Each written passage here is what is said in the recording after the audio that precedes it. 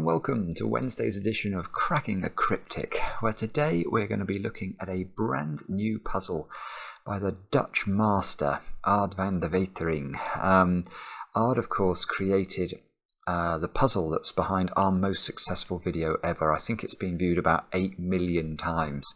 That one was called A Sudoku with Only 4 Given Digits. Well, Ard has obviously trumped that today. He's only given us 3 given digits and a remarkably scanty rule set. I mean, I saw this in our inbox this morning and I was immediately just, what on earth is going on? This must be impossible. So I checked with Mark and he was very happy for me to have a go at this today. None of the testers have looked at it because it literally has only just arrived, so I'm sure it will be brilliant. But when I read you these rules, you will not believe that this solves. Now, before we get cracking, I have a number of things to mention today. The first is I want to wish Adam a very happy birthday. Adam, you're 6, I believe, and your godmother Amy got in touch with us and says that you enjoy our content, which is just fantastic. So I hope, Adam, you have a really super day today, and I hope you got a Sudoku cake. Now, next thing, thank you so much if you joined us last night for the Bubba Is You stream. It was very entertaining indeed. Mark had a few drinks before we kicked off, so it was entertaining to witness our attempts to solve some of those fiendish puzzles. And we're gonna go again, I think, next Monday. So next Monday night, 10 PM UK time. And actually a few of you have been in touch to say you are not getting notifications about when we are live streaming. Now, apparently the best thing you can do is to hit the bell icon. I know a number of you are subscribed, obviously, but you actually have to hit the bell icon in YouTube as well to get sort of updates about future scheduled events as well. So sorry about that. What I will try and do is make sure that we do community posts as well, so that you get to see when we're streaming with as much notice as possible. What else? Of course, we'll have a look over on Patreon. We've got this incredible lockout line Sudoku hunt. Everyone who solved it has been in awe of it, and with good reason. It is extraordinary. I think it's 15 or 16 puzzles long. Many of them are approachable, some of them are quite difficult. They are all logical, and I can tell you with some excitement that we're going to have an absolutely bumper collection of solution videos, many of which are going to be made by the people who have created those puzzles. So it's going to be a really super time when we get to October the 20th, if you've not solved it by then. Now, all that said, let's get on with the puzzle. It's called Dutch Whispers, and that's because this orange line in the grid is not a German Whispers line today, it's a Dutch Whispers line. So Ard has christened a new rule for himself, and the rules are as follows. Normal Sudoku rules apply. Cells separated by a king's move in chess cannot contain the same digit. Let us just work out what that means. So this 1 in the grid, normally, by normal Sudoku rules, you could not place a 1 anywhere else in the column, anywhere else in box 7 there, and anywhere else in row 7. But a chess king in the position of this 1 could jump to this cell and this cell. So neither of those 2 cells is allowed to be a 1, because obviously these would be a chess king's move apart. So that's how king's moves work. Each main diagonal marked in blue cannot contain a repeated digit. So hopefully you can see that there is a thin blue line along the positive diagonal here. Hello Maverick, flying past outside my window with alarming alacrity the moment I kick my webcam into gear. So yeah, no repeated digits along that diagonal, no repeated digits along this diagonal. Now here's the kicker. Adjacent digits along the orange line must differ by at least 4. Not 5. If it was German Whispers, it would be 5. Here it is 4. And that is probably going to complicate things somewhat. You can see we've only got 3 given digits. I mean, this just does not seem to be enough for there to be a unique solution. But do have a go. The way to play is to click the link under the video as usual. And now I get to play. Let's get cracking. So my first thought is that the king's move is going to be about as useful as a chocolate teapot here, because I mean king's moves can be hugely powerful, especially in this sort of position in boxes. You know, if you imagine if you knew what this digit was, if that was an 8, you could eliminate 8 from all of those squares immediately, just as we can with the 1 here, eliminate 1s from all of those squares. But if you don't know, I mean, we've only got 3 digits in the grid, I just don't think this is enough to go on. So I think we must have to immediately work with the orange line. So what digits are restricted along the orange line? 5 is restricted, because if you think about it, wherever 5 goes, the digits on either side of it have to be 4 away from 5, so they'd have to be a 1-9 pair into these 2 cells. No, but, well, that's true, but I've just realised 6 and 4 are restricted in the same way. If you put 6 on the line, then you've got to have these 2 have to be 4 away. They can't be greater than 6, because then we have to fill this digit with a 10.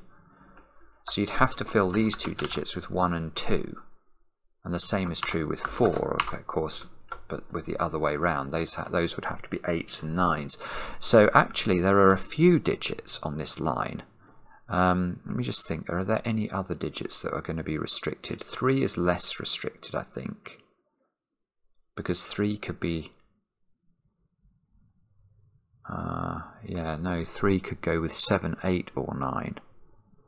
So it gains a degree of freedom.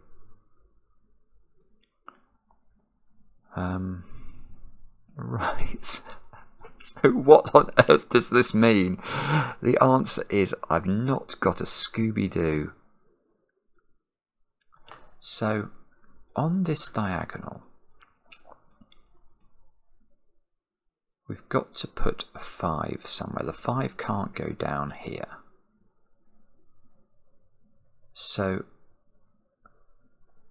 oh, right, no, I was about to say, does the 5 have to go there? But it doesn't, of course. Oh, rotten thing, you rotten thing. The 5 could go here, because we know the 5 must be flanked by 1 and 9. And in this position, the 5 can get a 9 from here and could have a 1 in the middle of the grid.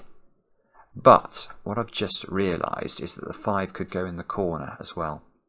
Because that way, although it would have to be adjacent to a 1 and a 9 on the orange line, obviously there is only 1 square now on the positive diagonal. So this square could be a 1 and that square could be a 9.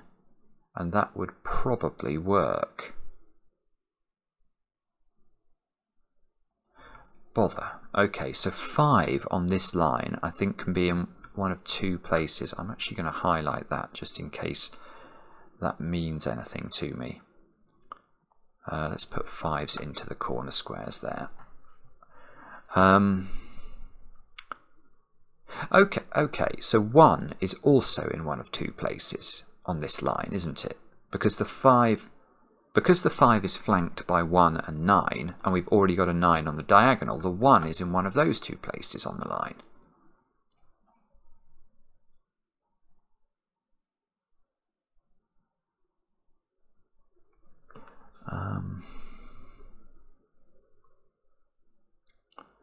So do we then work our way down? Do we think about 4s and 6s after that?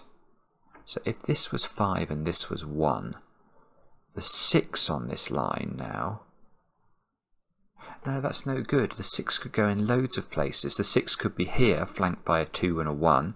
The 6 could be here even, flanked by a 2, or the 6 could be here, flanked by a 2. Oh, good grief. This is complicated. Ard's puzzles, I think Ard is incredibly skillful as a compiler. That goes without stating. But what I really love about Ard's puzzles is that they aren't normally monstrously difficult. There's normally like an insight you have to have, and then you can do them. But so far, inspiration is very far away from striking here. Is it this diagonal then we have to think about somehow? Or is it the 2 diagonals together? If you've got if you've got a 5 here and a 1 here, then on this diagonal, oh, that's interesting. Yeah, okay. If you've got 5 here and 1 here,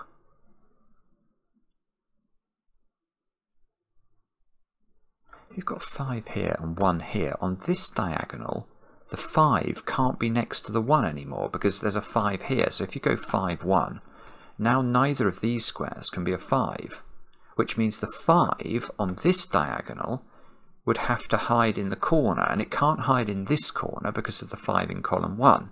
So that would be a 5, and this would be a 9 because it couldn't be a 1. So you go 5, 1, 5, 9.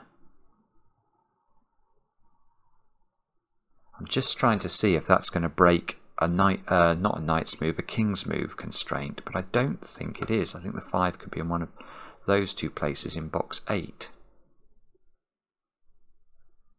So that could well be correct, actually. It could well be correct that there's a 5 here. I can't see what's wrong with that.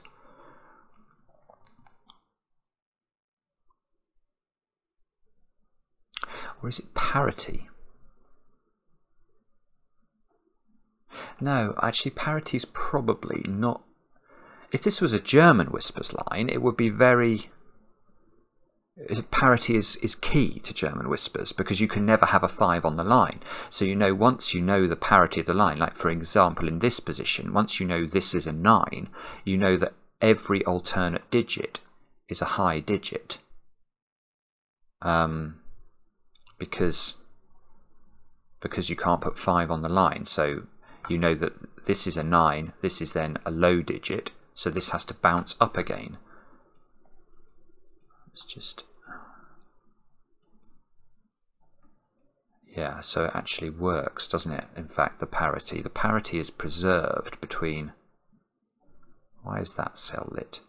The parity goes like this, around this triangle.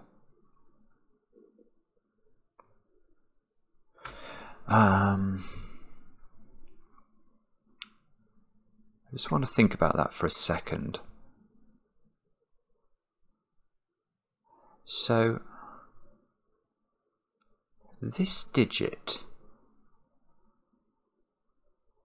I suppose this digit is not a 5 ever, is it? We know the 5 on this diagonal is in one of these two positions, so this digit is either high or low. And as we make its way around the orange line, its parity has to be preserved because it comes back and hits itself. So if this square is a 3, for example, we've got to make sure that as we make our way along the line,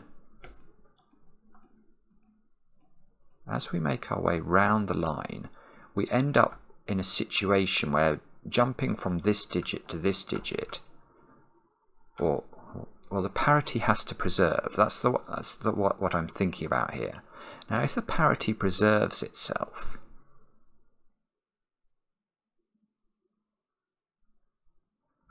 in this version, the problem is with Dutch whispers rather than German whispers, the parity can be interfered with by the 5.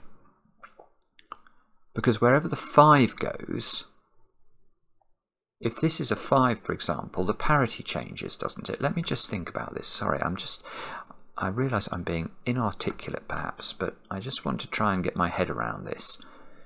As we go round here, if this square is a 5, we know that this square is a 1 and this square is a 9. So yes, the parity has flicked because these two squares now are not both low or both high. They are one of each because there is a 5 between them.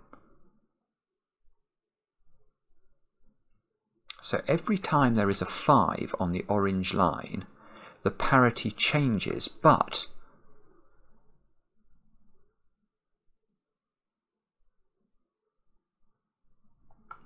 we can't have it, it's got to change an even number of times. Let me just think about this. Sorry, I think we're on to something here. There's something going on around this loop. This is the loop I think we have to think about. as we go along this line, we've got to preserve the parity to allow us to come back to a low digit, or if indeed this was an 8, say, back to a high digit. And we know that whenever we hit a 5, the parity flicks round. So we know that between here, you know, if we run it in this direction and back to here, the parity must change an even number of times. Now, here is an interesting thought. Does the parity change in row 1? Well, the answer is yes, because there must be a 5 in row 1. So wherever the 5 is in row 1, the parity changes, which means there must be more 5s. There must be at least one 5. Possibly as many as 3 5s in these cells.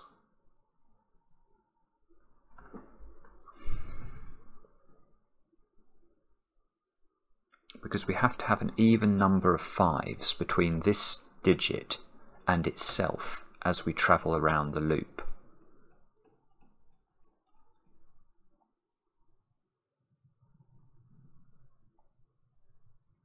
Right, here we go. I have a breakthrough then. Right, this square is not a 5. Wow. Okay, I do not know if this is how you're meant to break into this puzzle, but I have now got a digit in the grid, which is this digit, because this is not a 5. Why is this not a 5? Well, it's because of what we did earlier. If this is a 5, you have to put a 1 here. But that means the 5 on the negative diagonal now can't be in these positions. We said it had to go in the corner in order for it to be next to a 9.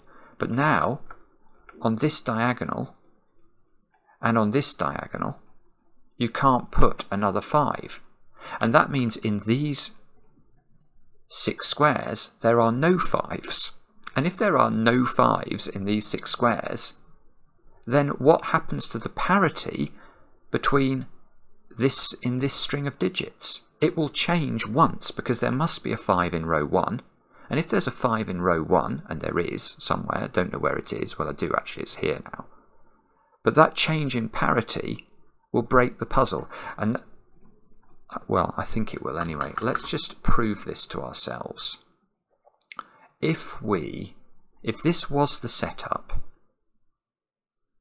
and therefore this is definitely not a 5, let's just think about what happens. You can't put a 5 here, because obviously there's a 5 already on this diagonal. So this has to be a high digit. This has to be a low digit. This has to be a high digit.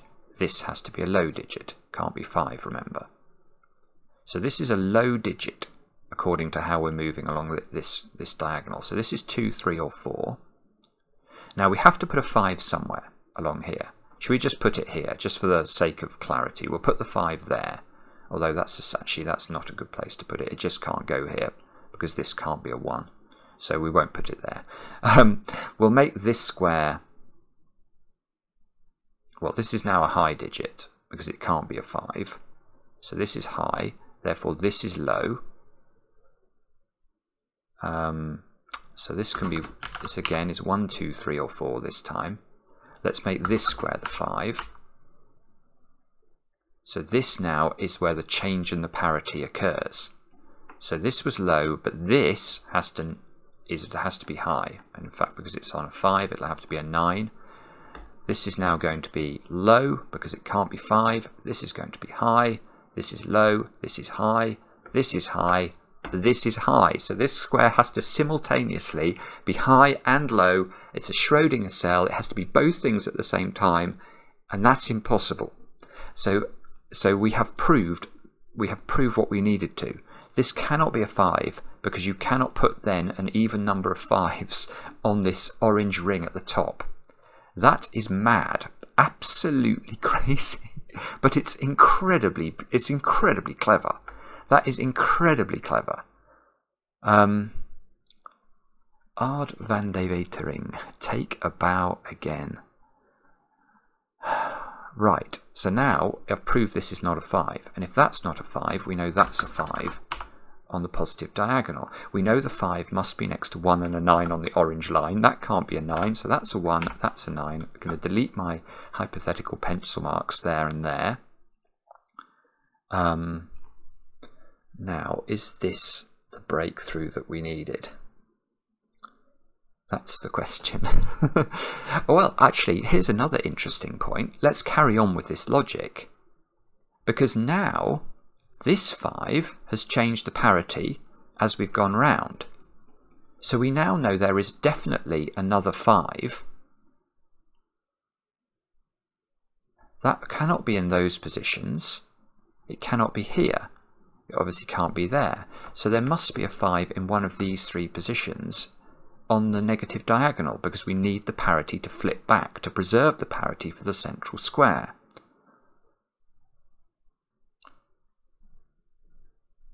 So there's a 5 in one of these positions, which means there's a 1 next to that and a 9 next to that.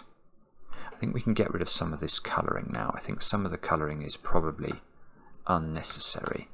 Let's get rid of the colouring here, get rid of the colouring there. So we've just got to make sure we preserve the green parity colouring.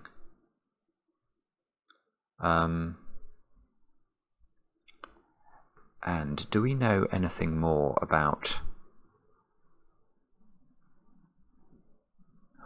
anything here? 5 is in one of these positions, so 1 is in one of those positions. It can't be here, it can't be here. So 1 is in 3 different positions along the negative diagonal. What about 9 actually? Maybe 9 is better, or is it the same? It might only be... Oh, in fact, let's look at 9.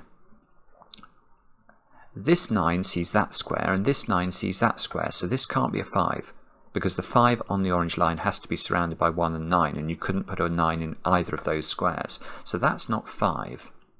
So if 5 was here, you'd have to put 9 here and 1 here. If 5 is here, you've got to put 1 here. Oh, that doesn't work.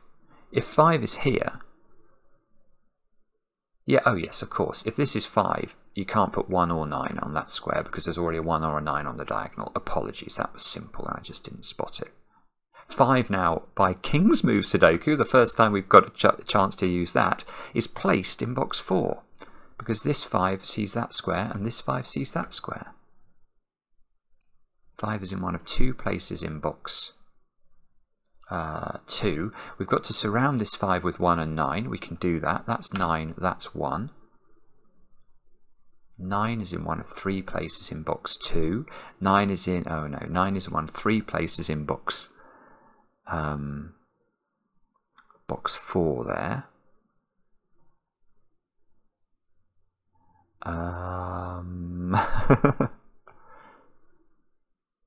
The central cell is not a 5, but sees a 1. Right.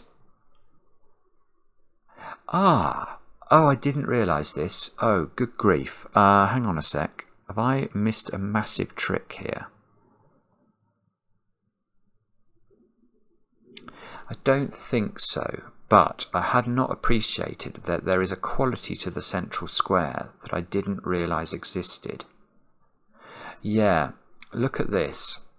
Let's try and make this a 3, just for the sake of exposition. You can't do it. Not because of this diagonal, and not because of this diagonal, but because taken together, we've now got a problem. I've got to put 4 digits in box 5 that are all 4 away from 3. So these squares here would have to be 7, 8, 9 and 10 at least, and you can't put 10 in a Sudoku. So you can never put 3 here, you can never put 4 here for the same reason, because these squares would all have to be selected from 8s and 9s. And of course it's the same the other way around, 7s and 8s. Not 8s, 7s and 6s. 6 would require 1s and 2s into all of those, 7s would require these squares to be 0, 1, 2 and 3. So this square is actually 1, 2, 8 or 9 in order to allow these to have enough flexibility. Well, it's not 1 and it's not 9. Oh, this is lovely. Right, and now it's not 2 because it would be next to a digit that's only 1 away from it on the line. This is 8. Wow. Okay, so now these 3 squares are now 4 away at least from 8. So these are a 2, 3, 4 triple.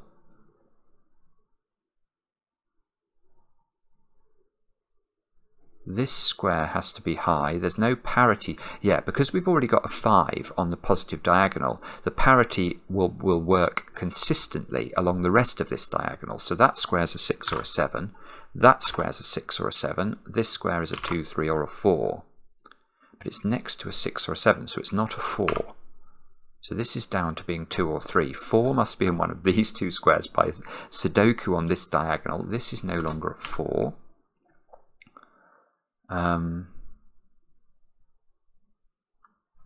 Okay. Now what?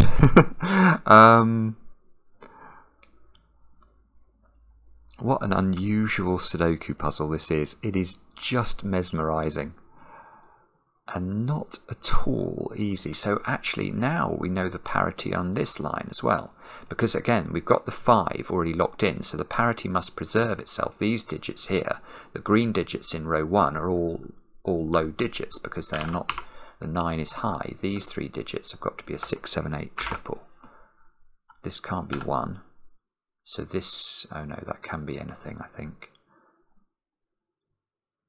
The 5 has appeared here, so this also has to be 2, 3 or 4. These 2 squares have got to be a 6, 7 pair because we've already got 8 and 9 on the diagonal. If these are 6 and 7, that can't be 4.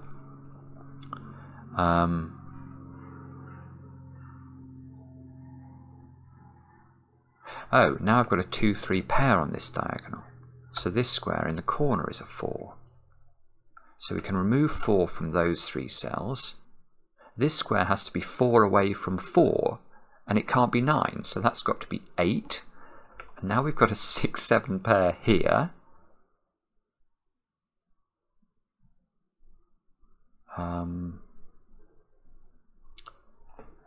Does that mean something for this digit? This digit can't... Oh, it can be 3. Oh, it's so counterintuitive. This can't be a 1. But that can still be a 6. Oh, bobbins. 4. Oh, here's a thought. Where does 6 go on the negative diagonal now? Because it can't go here, because it can't be next to 1 and 2. So this has got to be a 7. We've got to hide 6 in the corner. It doesn't get a song for that, but that is true. Oh, that's a 7 now by Sudoku. This square here has got to be, can't be a 3, so it must be a 2. This is a 3. Now those 2 squares, look, have got to be a 2, 4 pair, which means this is a 3. Let's get rid of the 4s in the corners there. Yeah, okay, this can't be a 4 now, because this square would not be 4 away from 4. So this is the 2, this is the 4, and that's a 6. Okay, you're just using the 7. Sorry. Right, okay, so there we go. Have we now cracked the puzzle? I've actually... No, I haven't done the orange line. I've done quite a lot of the orange line, but not all of it.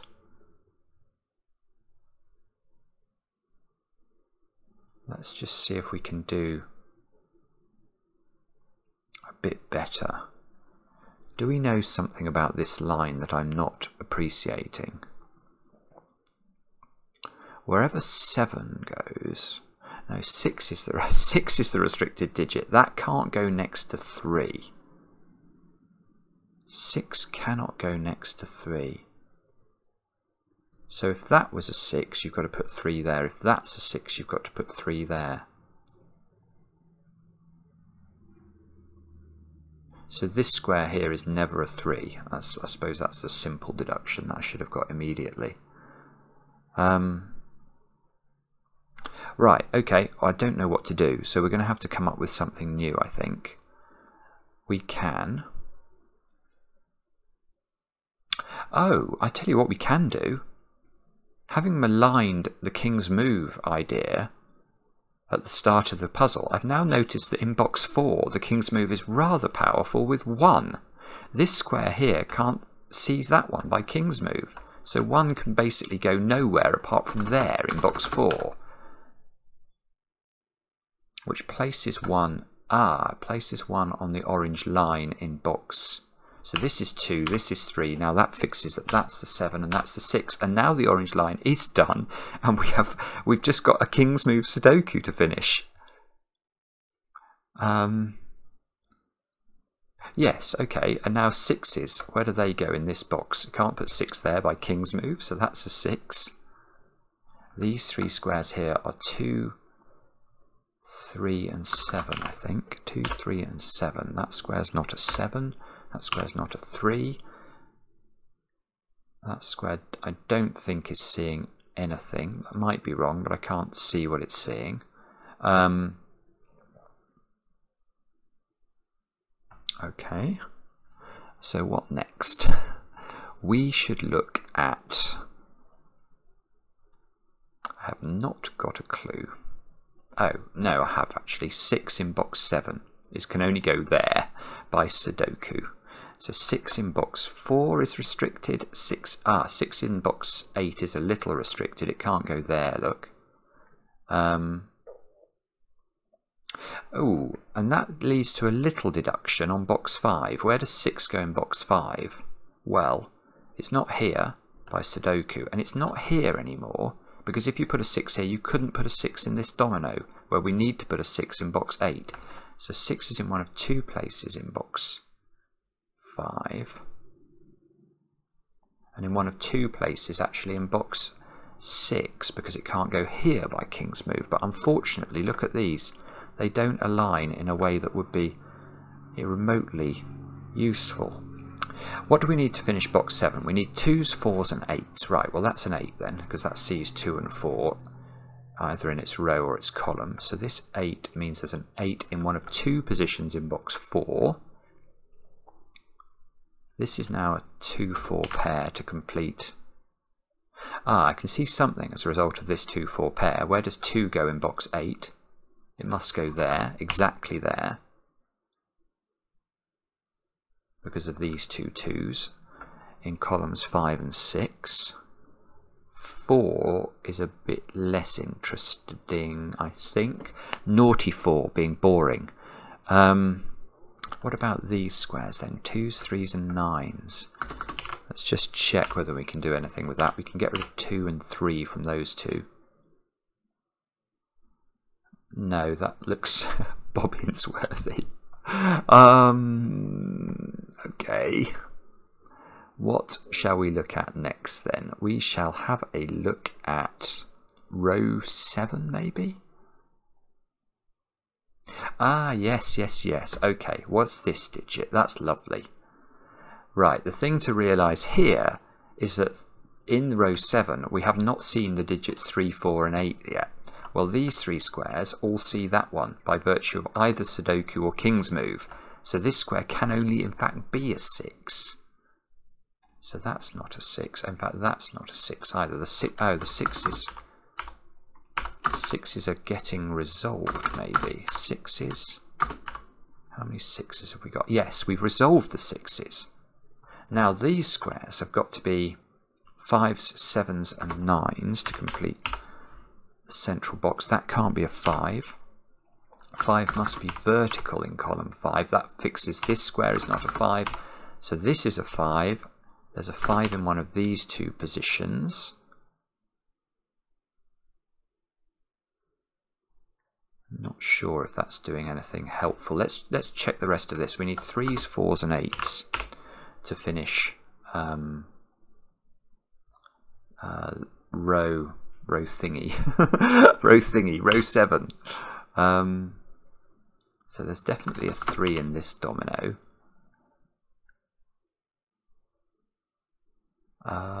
Okay. This column maybe? 1, 4, 8 and 9. Don't really like the look of that, but maybe there's something going on. 1 might be a bit restricted actually. Oh goodness me, yes. Where does 1 go in box 2? I should have spotted this, didn't spot it. But the king's move removes this cell. So 1 goes there. So that puts 1 in one of 2 places in box 8. It gives us a 489 triple at the bottom of column 6. 9 can't. Ooh, there's a nice trick. Where does 9 go in box 9? Can't go in this domino because it would rule a 9 out of these 2 squares. And we know one of these 2 squares is a 9 in column 6. There's a 9 up there, a 9 here, so 9 gets placed in box 9 here. That's no longer a 9, so this square here has just become a 9 out of nowhere. That feels like it might be important. In fact, there's an 8 here. Yes, so it is important. We get a 4 and an 8. We get a 3-4 pair to finish off row 7. These squares are now 1, 5, and 8. Let's check these and see if we can do better. 1, 5, or 8. That's not 1. And the answer is... I don't know. I don't think I can do better. Bother. 4 has to be in one of those 2 squares. What else do we need in this box? We need a 3. Can we do anything with 3? Well, this square can't be a 3, because that would rule a 3 out of both of its possible positions in box 1. So 3 is in one of 3 places. And the other digit we need is 8, which is in one of 2 places. So that's actually very, very annoying, because that doesn't seem to do anything. Okay. So where is the next easy deduction from? Or I'll take a complicated deduction. I just want a deduction of some form or another. Maybe this column. Yeah, in fact, look at this column. We need 2s, 4s, and 7s, and this is a 4 here. So this square here is a 2 or a 7, which gives us a 2-7 pair in the column. It fixes this square as a 4. This square is a 2. That's not a 2 anymore. This is 3 or 7. So there's a 2 in this domino. A 2 in one of those 2 places.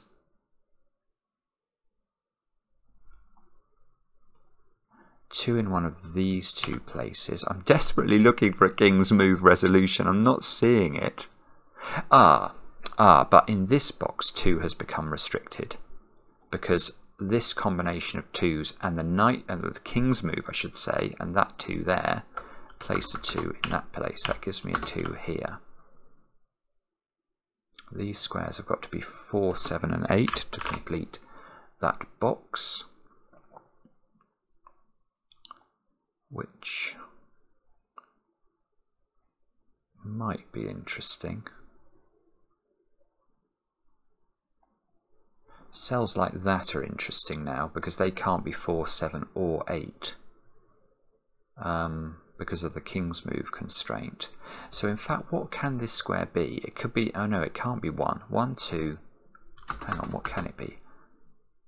It could be 3 maybe. It can't be 4, you'd eliminate a 4 from all those. Can't be 5, 6, 7, 8, or 9. That is a mad naked single. That's a 3. That gives me a 3 and a 4 here, and now a 4 up there even.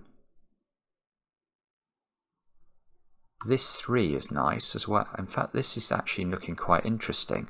I've now got a 9 here by Sudoku, which makes that a 2, and that a 3, and that a 7, and that a 2, and that a 7. And that's not 9 anymore. Wow. Okay. So these squares are 3s, 4s, and 8s. That's a naked single. That's got to be an 8. That's a 3. That's a 4. There's a 4 now here exactly in this box. This square is a 7 or a 9. C's a 9. That's a 7. That's a 9. That's a 5. And that's a 7.